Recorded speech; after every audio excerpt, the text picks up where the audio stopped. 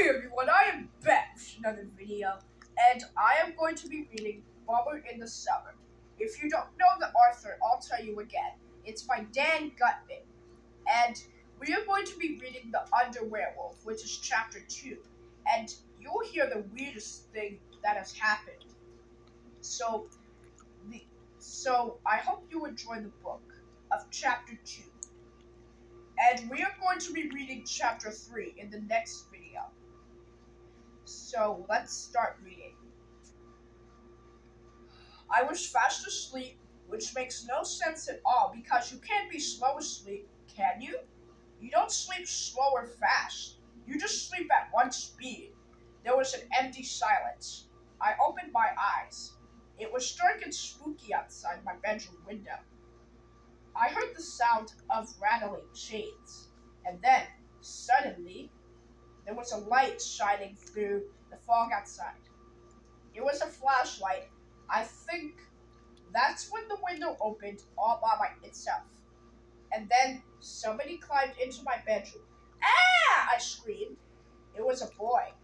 He was wearing white underwear and no pants. That was weird. But everything about him was weird. He was weighted down by heavy chains. I saw it with my own eyes. You should have been there. My eyes had to adjust the light. It was hard to see. Finally, I figured out who the boy was. It was my friend Billy, who lives around the corner. I am the Underwerewolf, Billy announced, and then he let out an eerie cackling laugh that totally freaked me out. I was trembling with fear. I thought I was gonna die. Ah! I remember that Billy dressed up for Halloween last year's The Underwerewolf. He's basically a werewolf who wears underwear, so he has the perfect name. Billy is weird. I was sure my mom and dad were going to come running into my room to find out what was going on, but they didn't. I guess they didn't hear anything. Billy, you scared me, I told him. What are you doing here? It's the middle of the night. Shouldn't you be home asleep? I come with a warning, AJ, Billy said in a spooky voice. You have been a bad boy, a very bad boy. Wait, I said, you just broke into my house in the middle of the night dressed up like a monster, and I've been a bad boy?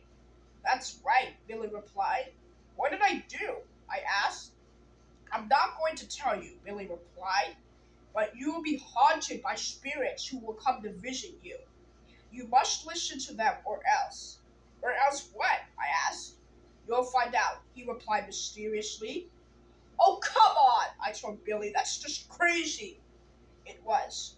And to prove it, Billy let out another eerie cackling laugh that sent shivers down my spine. You know somebody's crazy when they let out an eerie cackling laugh for no reason. You must believe me, AJ, Billy said. The spirits are coming. When? I asked. When will they be here? Very soon, he replied. The first one will come in the next chapter. That will be on the next page, I shouted. Suddenly, the weirdest thing in the history of the world happened. Billy jumped out the window. He made another eerie cackling laugh on his way down. That was it. He was gone. I guess it was just a bad dream.